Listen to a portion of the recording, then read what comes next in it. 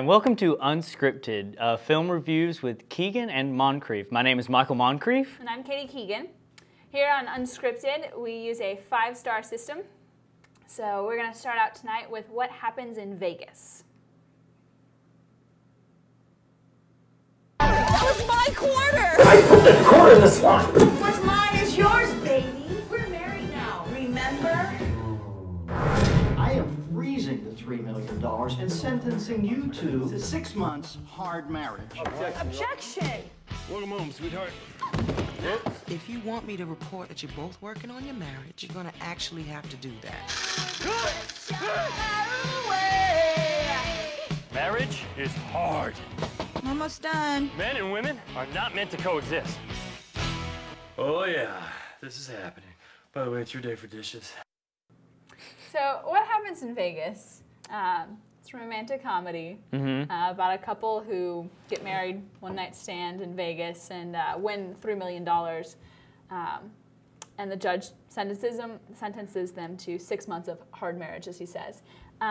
So I did like this movie. I gave it 3 stars, which it is a romantic comedy. Right. So I hesitate to give it anything more than that because It's a romantic comedy. it's a romantic comedy, which I enjoyed it. I had fun watching it. It made me laugh.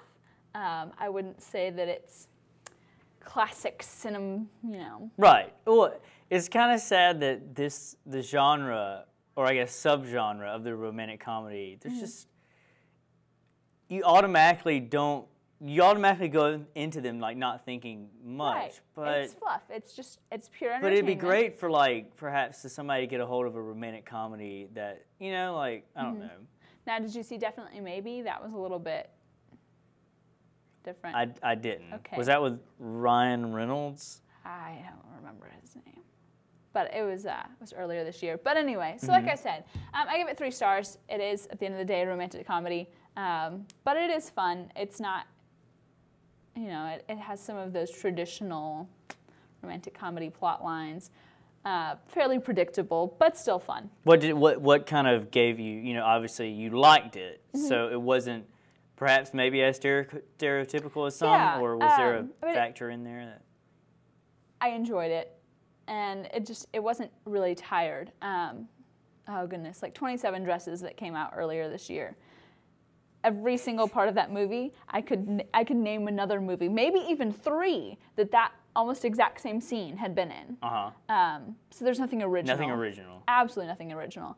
And so, there are definitely parts of what happens in Vegas that were unoriginal, but then there were some that that were entertaining. I also appreciated how they approached marriage. That it's a commitment, and that Right. actually commit to it. Okay. And try to make it work. So I thought that was a good message. So I enjoyed it. You gave it 3 stars. I gave it 3 stars. So liked it. Wouldn't say absolutely loved it, but definitely liked it. Liked it. Worth watching. And that's already on DVD. So you can go out and So you can go watch out it. and rent it. So. Next film that I reviewed was called The Fall. It is now on DVD. That story was just a trick to get you to do something for me. Wake up. Why are you making everybody die?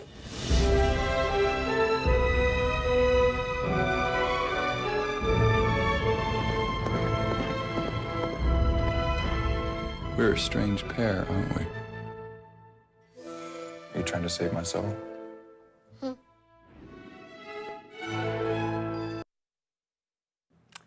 Now, obviously, you saw on the trailer that it was called Magnificent. I would have to disagree. Really? Could disagree with Roger Ebert. Yes, everybody has free to their own opinion. But I saw the trailer a while back and was, beyond stoked. Actually, the first thing I saw was, and don't be fooled by the Salvador Dali poster. Because the poster, if you look at it, it looks like a recreation of a Salvador Dali painting. I was like, oh, this is going to be really cool and very abstract. And you know what? It was, visually stunning. But really, it's about it's set in the 20s in a Los Angeles hospital, and it revolves around this stuntman who is bedridden and this other patient who is a little girl, and they form a very interesting relationship. And he tells this story about these five mythic heroes. I personally thought that the scenes in real life were a lot better than the fantasy. Like, even though the fantasy was very opulent where colors and, shots were concerned, he was trying way too hard. I mean, the director that goes by the name of Tarsem, like, God forbid, he made the cell, so now he can go by one name. And it was just kind of, I don't know, it was very disappointing. But I gave it 2 stars because, I love the parts that took place in real life.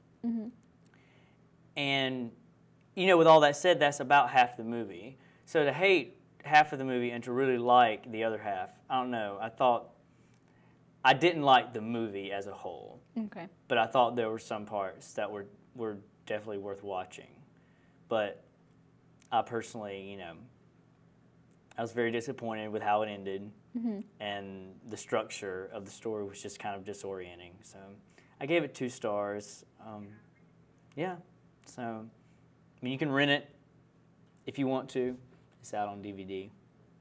Okay. Well, our next movie is going to be Burn After Reading.